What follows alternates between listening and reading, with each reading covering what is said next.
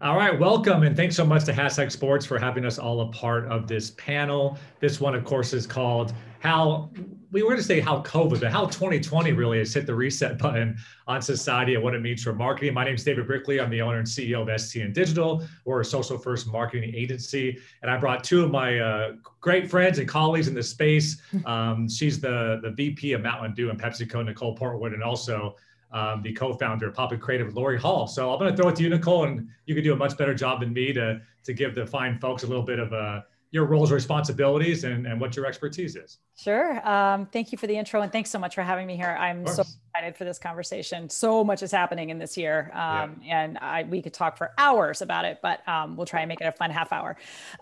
So yeah, I'm the VP of Mountain Dew at PepsiCo. I run everything having to do with the business. So innovation, advertising, PR, social, creative, commercialization, programming, partnerships, all that great stuff. I have an awesome team. Prior to that, I was the CMO at Tito's, the vodka company down in Austin, for about 9 years. And that was really where I kind of honed in on this fan-centric model for marketing. And so that's kind of where I put most of my energies on a day-to-day basis, is this idea of how we connect with our fandom and how we continue to show them the love that they show us every time they take out their money and buy some Mountain Dew. So yeah. Awesome. Lori, take us away. Yes. Hi, I'm Lori Hall, co-founder of Pop and Creative. We are a multicultural marketing agency, and we launched earlier this year. My previous life, I was the SVP of marketing for TV1, African-American targeted television network. And before that, I was at Up TV as VP marketing and at Turner Broadcasting, TBS, TNT, TCM for several years, where I launched everything from all of Tyler Perry's TV shows when he first came to TV, all the way up into Sex and the City, Cougar Town, and many more. So I've had a long career in marketing, and a little known fact is I was actually working on Being Bobby Brown when that show hit. So that was a fun one, a little fun fact. And has survived and launched a company during 2020. If that's not the biggest staple of your career, I don't know what is. So congrats to everything that you're doing. I don't know what I was thinking. That's a mic drop moment, Lori. Yeah, exactly. Right. There we go. I started a business during a global pandemic. Thank you very much. So, so we've all talked about this off, the panel, and I'm excited to dig more into it. And maybe some of your opinions have changed, because I think it changes every week or so. But what I keep on saying about what's happening in 2020 is, what I don't hear a lot of marketers talk about is the population really has been educated at scale because of the pandemic, where we talk about virtual events and more virtual meetings. And that affects not only, business and your ability to meet with more people, events, but also revenue streams and business overall. So we'd love to hear from Lori to start things off, how you think we've kind of been thrown into this thing that was obviously, it's been so unfortunate. We've lost so many lives, but in this kind of new world of 2020, it's really changed marketing for the future. Yes, nobody could have predicted it, obviously. I don't think a lot of businesses were ready.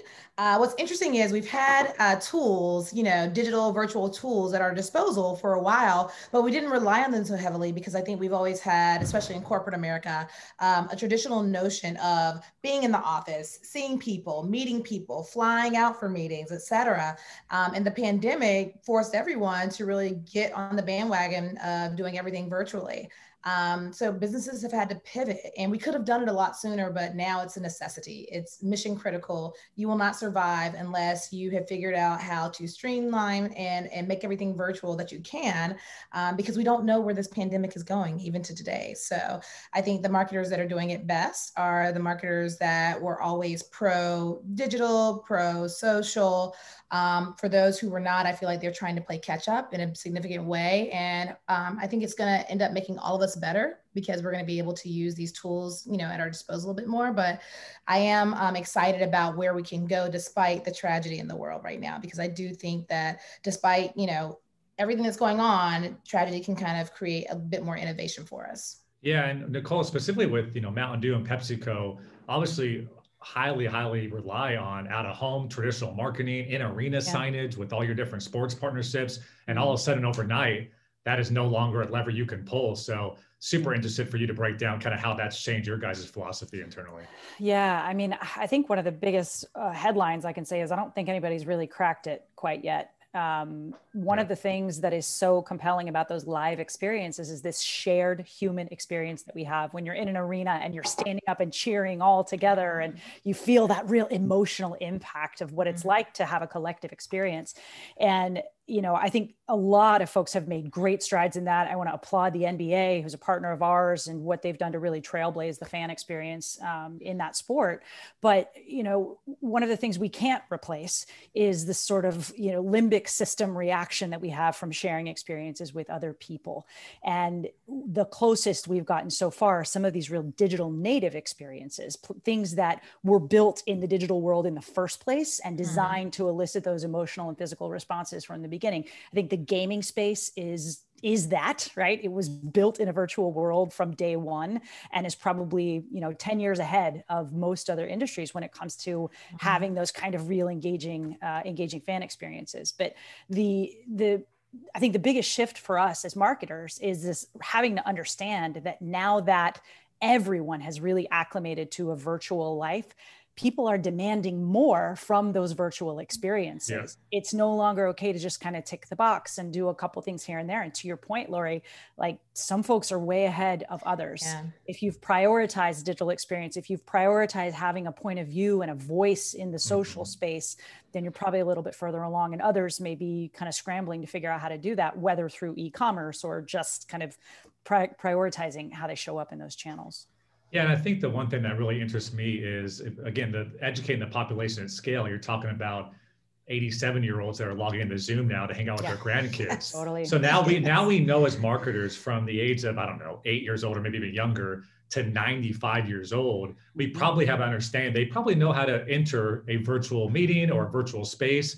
Yeah. And I think for marketers, that's so important because #sports, they'll continue to have their amazing conference in New York. We'll get together, we'll share cocktails, but why can't #sports have this same virtual event once a month? And you can be a subscriber and you can get this amazing, content. That starts to add new, revenue streams that were never there before, that I think changes a lot of ways companies can capitalize on that. I think there's a cost implication there too. Just, and I know this is not an original idea, but on the idea of business travel and need That's to huge. show up for each other, right? Like so much of business is relationship building and being present with each other. And we've seemed to create proxies for that with like our kids coming in the room or our cats walking across the desk. You're human. Your coworkers. Like, you're human, and that's like there are new virtual ways to build those connections. But it'll definitely have an implication. And I think that it's also increased accessibility. People that, you might not have been able to get for a conference before or get to do some kind of spotlight, virtually, you're able to get access to them. I was recently a part of putting on a conference for a client, and they were able to get some of the top CEOs in the world to join because they could join from their living rooms. Yeah. So I feel like accessibility has been a really interesting thing, not just corporately, but also in terms of fandom, like the accessibility people have to talent, because they're just like us, as they say in, the magazines. They're just like us. The talent and celebrities have missed that fan interaction as well, just as much as we've missed seeing them in our favorite places. So being able to see, LeBron at home, or being able to see, your favorite star at home has been a novelty. And I think it's really opened up, a lot more fandom and a lot more intimacy with celebrities and real people. Yeah, and I'll admit, I bought some stock in Live Nation, not because it's going good now, but I'm just convinced once things open back up. Let me buy some. Once things open back up, I think all three of us will probably be like, I want to get out to a concert, I want to get out to a Laker game, and all those things are going to happen eventually. Yeah, the novelty, but I think humans like to be around humans. That's why you pay $17 for a cocktail to hang out with other humans. I think instead of having it at your house. But I think the point is, when things get back to quote unquote normal, we now have this whole additional, I think, lever that we can pull, right? Both on the business side and also on the marketing side. I want to get your both your thoughts, because you both worked in corporate America at really large companies.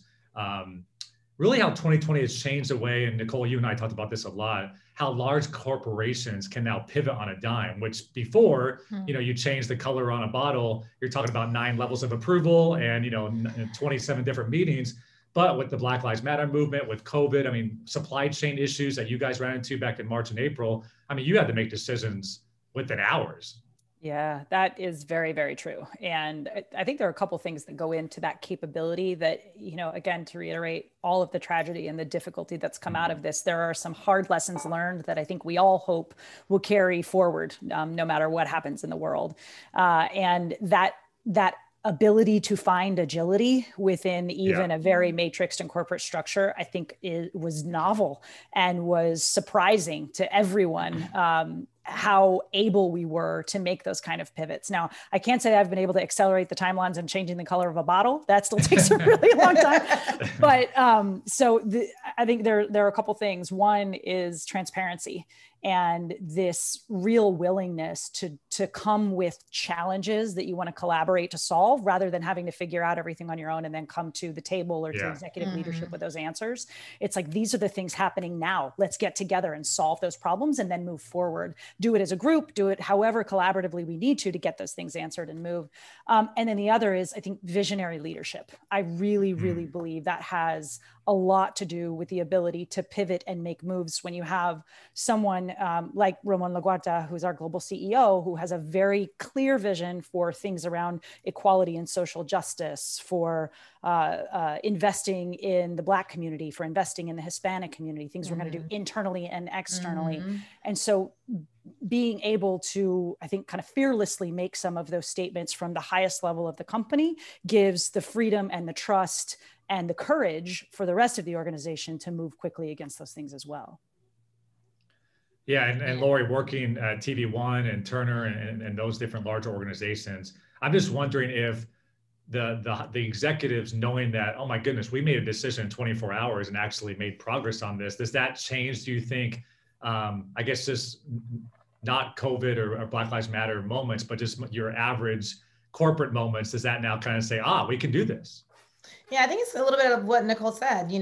People are willing to talk about problem solving in the moment versus you having to have it figured out. And that accessibility to the executives, the CEO, whomever else you need to talk to, has had that time is shortened.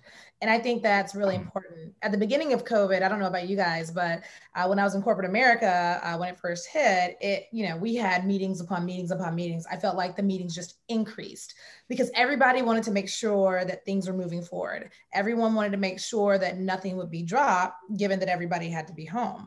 But what that did was it made the approvals faster, like you said. It taught us that we could actually be agile, as Nicole mentioned. And I think that's continued. And I think that that's a good thing. The hierarchy, for a small business owner now, my hierarchy is pretty flattened, but we just have to get things done, which is great. But I think that sometimes hierarchy can, just be such a challenge, sometimes when it doesn't need to be. I understand the layers of approvals when there's something significant about the brand, like a bottle color change, who knows? But sometimes hierarchy is there just so people can stay in their positions versus really solve challenges and get things done quickly. So I think it's becoming a hybrid. You still might have the hierarchy, but people are quicker to turn on a dime and people want to solve something now. You guys are making me feel bad. I love the Mountain Dew green bottle. I don't want to change it. I love the Mountain Dew bottle. It was just. You brought it up. I just threw it out there as, hypothetical. I love the Dew. Don't get it wrong. So, thank you. Nicole, a lot of my industry colleagues, and I think you might have mentioned this too, but ROAS, return on investment, when it comes to digital advertising, we're just, been through the roof this year. And we were on a panel together with, Mike Manzo, the CEO of Jersey Mike's, who I know is a partner of yours as well. I mean, their deliveries, and rightfully so, but they used to have about 10% of their revenue was from deliveries. That moved to 90% back in March and April. So talk about just a pendulum shift. But I'm just interested to hear about how you feel 2020 has accelerated this direct-to-consumer market, the subscription market, and how you guys are going to kind of fall based on that new reality. Yeah, I mean, there's just this empirical evidence that it's shifted things, right? So we originally had a really, really small percentage of our total business that came from e-com, and we had projections out 5 and 10 years of what those percentages would look like. And overnight, we were at the 5-year mark. It was so quickly accelerated. So that did a couple things. First of all, it made it real money, right? Like that's quite a bit of money when you're just talking about gross dollars and something we need to pay attention to, something we need to resource against. But it also really made us look at what that consumer experience looks like and how do people buy, particularly in the beverage world, right? Because they're heavy. A lot of the stuff we sell tends to be immediate consumption purchase. So it's a different sort of path. What I will say is that we absolutely anticipate that online shopping behavior to stick, again, no matter what happens with the world, because people who had never engaged in online shopping before suddenly did and realized how seamless and simple the experience can be. I think the biggest challenge for CPG companies, especially those at scale like ours, is understanding the value that an aggregator or a pure play e-com platform like an Amazon or Walmart.com or what have you plays versus a brand or company DTC model. So the aggregator tends to do a better job of meeting consumers' horizontal needs, whether that's Instacart or whatever the case is, whereas a brand has a really, really amazing opportunity to go deep with that fandom, right? And offer things that you're not going to get on an aggregator site, whether it's like, a collaboration with an influencer in a space that's only available for a limited time, or custom content that you can only get here, or really cool swag items that get coupled with your product purchase. So I think we have to, as marketers, really understand the purpose of each channel. And for each category, that's going to be totally different. And of course, there are lots of companies now that solely exist in the DTC space. But as that continues to proliferate, there will, I think, inevitably be an expansion and a contraction, as we've seen across so many things in the virtual space, whether that's music aggregators or content and streaming providers. It gets huge and then it starts to get smaller again. But that's probably over the 5 years. And Amazon's a good example. Like, they obviously relied on the UPS and FedExes of the world. They're like, why don't we just deliver our own stuff and create our own delivery system? And you wonder if brands like as big as a Pepsi are like, smaller brands need the infrastructure, obviously, of the warehousing plants and things like that. But if you have that infrastructure, you can probably even save your customers money by going direct. It's interesting. But Lori, has any of your, I know for me, my purchase behavior's changed big time. I got subscriptions showing up once a week. I don't even think about it. Totally. But what's changed for you? What have your clients changed? So I was just sharing that I've just planned an entire wedding for my brother, and I think I had boxes from Amazon coming to my house every single day. There was a cute meme on Instagram where it said, if a goat showed up in a box, I'd be like, figure out what to do with it. That's kind of how I felt. Like, I'll find I guess I ordered this at some point. Right. So I feel like it's really been interesting because I've always had Amazon. I've not done online shopping for me personally in terms of clothes, but in terms of household goods and things like that, I would shop every so often on Amazon when I needed something. Now it's like an obsession. And I have to say, I think that part of it is necessity and what I want. But the other part of it is that interaction. Like, I have something to look forward to. Is that sad to say? I actually so real. I like to say, ooh, I just thought of something I wanted. Let me just go online and do it. So now I have this very much online first behavior in terms of when I go shopping, I'm just going to go online first. But what that's done, and in contrast for me, is sometimes when I'm stuck in the house all day and I'm working all day from a computer and I want to get outside, I force myself to go to the grocery store instead of using Instacart, because now that's become an experience for me. My boyfriend said to me, he's like, oh, just order it. And I'm like, no, I'm going to the store because that's my entertainment for the day, especially in a global pandemic. So I think it's interesting because I do think that, behaviors, expand and constrict. And I think that, as we go on, things that, we didn't do before, maybe it's a drive-in movie, maybe it's, hiking and things like that. People will start to do that in droves. And then as those things start to kind of wear on, people will say, okay, now where's my online, experience? And I feel like the thing that I love the most about what's happening right now is that you can get access to almost anything you need at your fingertips. And I think we knew that, but we didn't go for it as much as we go for it now. So now we have the behavior, now we know. And now, to your point, Nicole, people are going to demand more. What else can I get? What else is there? Who else can I get access to? So I think it's an interesting world because nobody knows the answers, and yet everybody's sitting there waiting for somebody to, crack that. I think you just explained the plot of The Social Dilemma in a weird way. That's a scary documentary. But and just, I think just wait until you can say, oh, I need a new dress or a new shirt for going out tonight. It's 2:00 and it shows up at your door in 30 minutes. Like, once that time, you can buy a car online. If I feel like an ice cold Mountain Dew and it can come to my doorstep in 10-15 minutes, that's going to be the future where I think that really changes. Do I really get in my car and drive at the grocery store, or can I just get it? Right. Right. Your opportunity costs become interesting, right? I mean, even before it was the cost of like, okay, I can either order this online now and it'll be here in 2 days, looking at my schedule within the next 2 days, am I going to have an opportunity to actually physically go to that store and get it? Probably not. So it's still faster. Yeah. That is my exact thought process. Yes. I'm buying. Laura, I want to get your thoughts because, again, another with social injustice, you and I have talked a lot about the pull up or shut up movement a ton, which really affected the beauty industry. Those of you who don't know, essentially it was a movement that targeted the beauty industry, asking brands to share their diversity numbers with their leadership and their employees, particularly brands that are benefiting off of Black culture. And I wanted to just ask you, and I know you give a lot of talks to companies and you really are consulting on this topic almost daily, but what role do you think companies or brands have with important topics like this, social injustice, equality? How do you kind of attack those questions? Yeah, it's interesting. I'm glad we're in the space we are in now, where it's become a topic of daily conversation, and you have a lot of major brands that are very interested in learning more, educating themselves more, figuring out how they can be part of the solution. But I wish these conversations, like everybody, had happened sooner and without so much tragedy involved, right?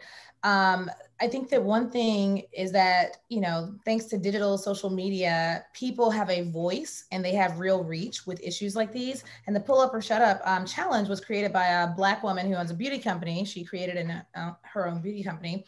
And she said, for beauty retailers, we want you to, basically put your numbers up, show us your numbers. Who are the brands you carry? How many are Black owned? Who are your employees that are running those brands, et cetera? There's also the 15% pledge. Actually, I think I got that wrong. The 15% pledge was started by a woman who has a beauty company. And she said, 15% of your business or the vendors that you carry need to be Black owned. If you have 100% of your business, all we're asking is for 15%. I think that number was created because African Americans make up almost 15% of the US population.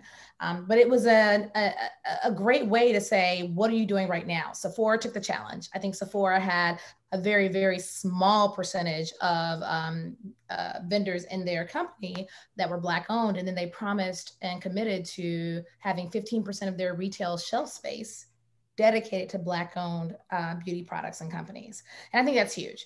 So I think the big thing is that companies really do need to evaluate where they are. How many Black owned vendors do you have? How many multicultural vendors do you have? And break it down, make it an exact science.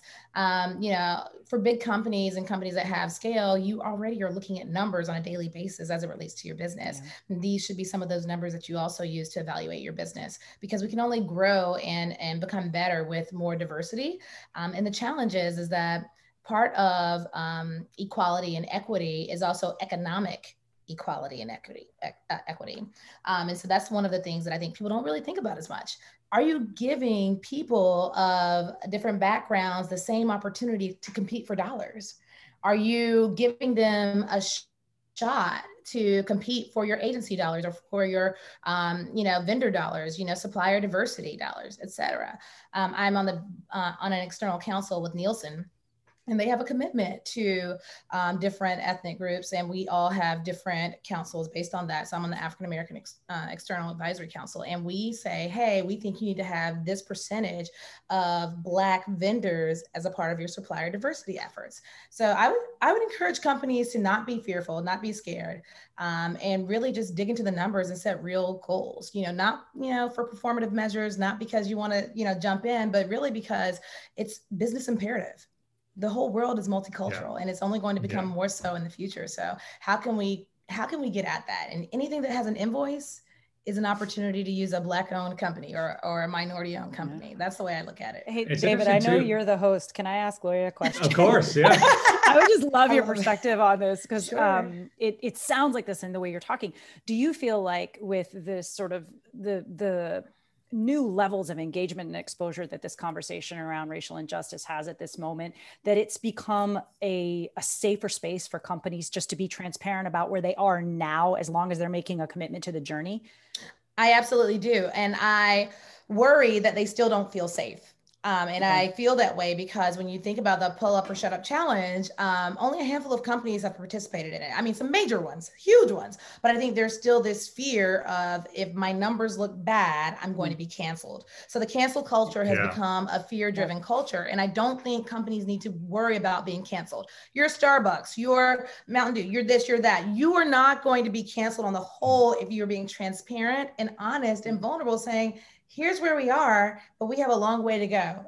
We want to do this in partnership with our communities, in partnership with our customers and consumers. And I think that's what we're looking for in terms of, you know, people who are really tied to the space in terms of trying to drive change forward. Just be honest, transparent, and vulnerable. And I think people will rally around, your customers will rally around and help you get there.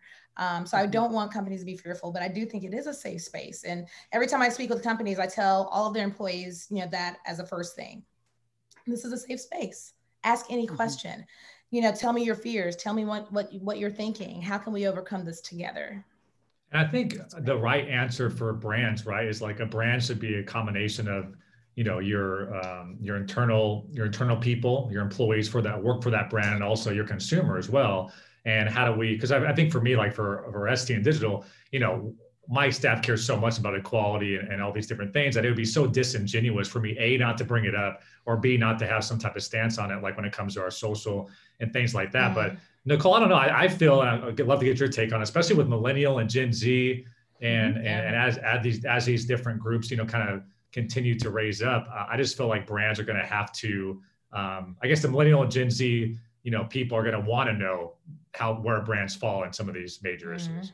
Yeah, I think that's absolutely right on. I also think fundamentally any brand or business that either benefits from or helps to create culture has a mandate to be part of the progress, right? So we're in this interesting space in the world right now where brands and business tend to be on the forefront of progress that is being pushed by the population, right? And in a lot of ways, we're doing the same work that you know, has been done by legislation in the past, but it's being done by culture and being codified by brand and business today. And I think that is, it's a significant responsibility, I guess, is the way I think about it. And, you know, I love what you had to say, Lori, about like not being afraid to just be vulnerable and talk about that journey, be transparent, be honest about the path and about your commitment to it. You know, for a brand like Mountain Dew, it's important that we understand where do we have an opportunity to actually make a change? Where do we have an opportunity to invest in progress?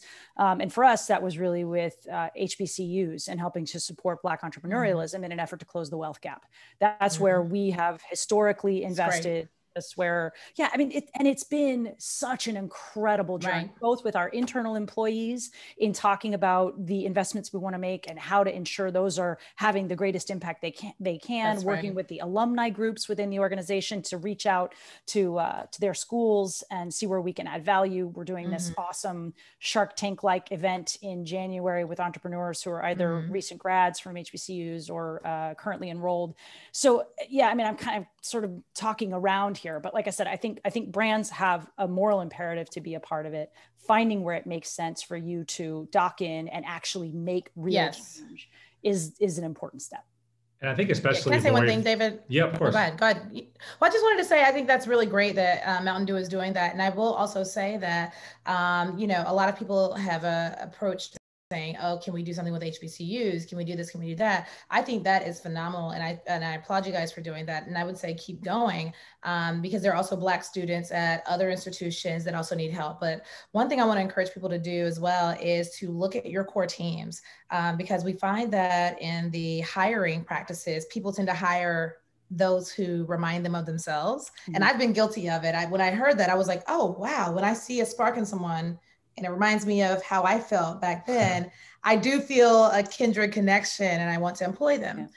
Oftentimes that person is the same race, might be the same sex, whatever. And so then you start to have teams that tend to look very similar and homogenous instead of, you know, diverse teams. So I would encourage people too to look at the folks, you know, around the round table in any meeting on your specific team or even above you and say, are we representing, you know, the world's population, even our customer population? Are we representing that internally?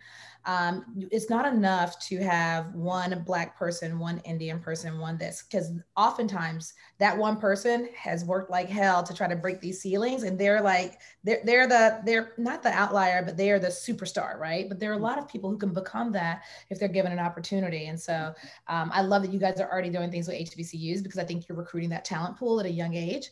But I would encourage everybody else who's listening who might be wondering, where can I start? What can I do? You can start as easily as looking at your own teams and looking at who you're hiring yourself specifically, and try to build that out. And I think having those open conversations with your partners is important too. Yes. Your agency partners, your vendor partners. And again, we not in a punitive way. Right. Yeah. Yes. Right. Well, no, I ask people that we hire. I'm sorry, David. I ask people that we hire. I had to say to someone, I could leave. I don't know. We're good. We're good. Nicole and I are going to talk later. We're good. We're good. Yeah. But no, I had to ask a vendor who had a beautiful staff page, but they were all white women, all dressed the same, et cetera. I said, do you have any people of color? Do you have any Black people on your team? We're in New Orleans. We're going to hire you in New Orleans. Do you have any Black people on your team? Yeah. We're trying to promote you work with you at the Essence Music Festival, which attracts 500,000 Black women. And it was something that I actually struggled with asking for a hot second, because I didn't want them to think that it was so racially motivated that it wasn't about or it was personal. It's not personal. Right. Yeah. They had great work. Their work was phenomenal, but it gave me pause because there was no diversity, which means that it wasn't a priority. And I think that's what bothered me. So I start to ask vendors, like even behind the cameras when we do shoots, I'm like, do you have a diverse squad? Because we are not going to work with a company if it's all homogenous. We want diversity behind the camera. And and I think as far as the digital consumer, this goes back to marketing overall. It's a lot easier, I think, for choice, right? It's not so much walking down the aisle and whatever's the brightest, like most, largest brand. It's not so much about if the makeup is the best or it tastes the best, but I feel like in this new era, like, what are your ethos? What's your mission? What are your values, like as a brand? And it is starting to matter more. I don't think it mattered 25 years ago as much. I don't think it definitely didn't matter 50 years ago. Just like, you stop into a store and you grab whatever you want, but it seems like for marketers, that's going to be an important thing to know what your mission, ethos, values are. But don't think that you have to sacrifice quality when you say, I want to have a diverse team. That was a point that someone mentioned to me, like, oh, well, they don't have to be the best, just, give them a shot. And I understand what she meant. Her intent was, don't have such a standard that you want someone, let's say, for example, like my agency just launched this year. If a company wants to see this, 15-year work history of all these great things that we've done, you're not going to see that because we just launched in February, but we can do the work. We just need the chance. So I think what she was trying to say is give people a chance if you believe in them, if you feel like they have the skill set, but don't think you have to sacrifice quality when you say, oh, I'm going to hire someone from a diverse background or a Black person or a minority person, even if they're not so great. That shouldn't be the intent, because oftentimes minorities have to be even greater to even get, a look. So don't think that there's a trade-off there. But with this call for transparency and with so much information availability through the digital world, people are, I think, even more motivated to vote with their dollars, whether that's the companies they hire individually to like come and do, kitchen renovation, whatever the case is, right? Down to the big brands that they're going to buy when they're shopping in the grocery store or buying clothes online or whatever the case is. You can find out about the sustainability practices and about the racial diversity within the company. Do they have commitments to make progress on those fronts? Where have they donated dollars from a political standpoint? Like all of that information is available. And the informed consumer, I think from a marketing perspective, can be our biggest ally, because they are making those choices based on the decisions and the positions and the point of view that brands and companies have. And that to me spells like worthwhile to think. So it matters even more. It matters so much. And even if people are going to be selfish from a business perspective alone, like it's a super important thing. You know what I mean? Like if that's all you want to, so it's an important topic to understand and I think dig into for any corporation, any brand. All right. So we are almost out of time. I want to end, as you know, Lori, about me. Let's end on a positive note. Let's make sure we're always, leaving this with some good energy. What are you most excited about? I mean, so much has changed over the last, 9 months or so. We really, hit this reset button on society and marketing. I think the digital revolution, as Nicole pointed out, some of those numbers you thought were going to happen in 5 years happened in 1 month. So all of a sudden, this digital revolution has been fast forwarded. But for marketers, I'll start with you, Lori. What excites you, as we sit here today and as we go forward to 2021 and beyond? I will say there are two things that excite me most. One is innovation. I love innovation. I feel like we are forced to innovate even more so these days. And I just can't wait to see what it turns out. I can't wait to see what the next TikTok is. I can't wait to see what the next Netflix becomes. I cannot wait for these young superstars, these Gen Zers to come out with something phenomenal that blows our mind and we never would have thought of it. You mean that new band Fleetwood Mac? They're really good. I heard they just came out with a new song. Right. Paul McCartney, that new guy that Kanye discovered. Yeah. Great new artist. But I'm also very excited about progress. And I just have to applaud you, David, because David is one of the most inspiring leaders I know. And as soon as Black Lives Matter happened, he took to creating a new kind of mantra and his commitment to diversity internally. And he actually talked with me about it and talked to somebody else about it. And I thought that was such a huge thing. It wasn't for show. He didn't have to go broadcast it. It was important to him and it's important to his team. And I can't wait to see more leaders take that initiative quickly and proactively. And there's so many out there that are doing it. And I hope they inspire others by being public with their efforts, because I think that's the way that we all create, progress and momentum for the future. Ah, that is beautiful. That's awesome. I share your excitement for progress. It finally feels like we are at a true tipping point as a society to solve some of the major fundamental challenges that we have as a country, as a people, to get closer to each other, to find that empathy. And I really think that this collective experience of going through this pandemic together has opened an empathetic part of lots of people's hearts that maybe had not been cracked before. And that's because we are, no matter who you are, no matter where you live, no matter how much money you make, no matter who you love, none of that matters when it comes to going through this kind of thing together. And I know, different people are going through it in different ways, but it is a collective experience. And that ability to see your brothers and sisters in the world with, I think, new and empathetic eyes has opened the possibility of real change for us.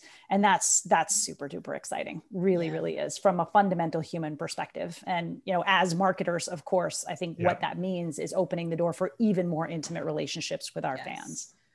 Yeah. And I think for me as well, I really, on the tech and innovation side, like Lori mentioned, obviously being a social first company, I've been screaming from the mountaintops for the last 8 years, like, this is important, I promise.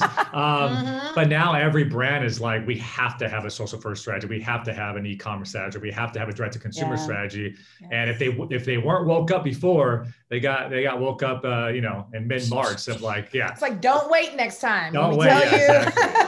And then to what you guys said about equality, it's like, I saw a quote recently. It's like, if you're ever wondering if you're on the wrong side of history or right side of history, if it has anything to do with someone having less human rights, then you're on the wrong side of history. That's usually how it works. So I agree with both of you. It's exciting where we're going in terms of this tech and innovation, but also so exciting. I think we're coming together more as a people, or at least talking about these things that are so important for that. So with that, it was a pleasure. It's just like we're hanging out, chatting, no big deal. Of course, Nicole Portwood from Mountain Dew, PepsiCo, and Lori Hall from Poppin Creative. Thank you so much for joining us. Appreciate it. Thank you, guys. Thank you. Thanks, hashtag. Appreciate it. Thank you, hashtag.